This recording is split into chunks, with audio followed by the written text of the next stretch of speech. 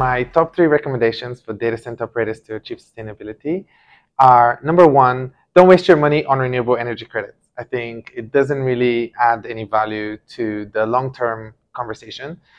In fact, renewable energy credits at the moment are preventing us from hitting the goal that we've set ourselves in the world in terms of reducing our carbon footprint. Number 2 is optimize your equipment for IT. So IT equipment could be condensed. I think that it can also be optimized for workloads. And number 3 is explore new physical infrastructure technologies. There's new cooling technologies, there's new power technologies, there's new battery chemistries. So experiment so that you can become more efficient, use less power, and as a result, you'll be more sustainable, but also save money, which is kind of important.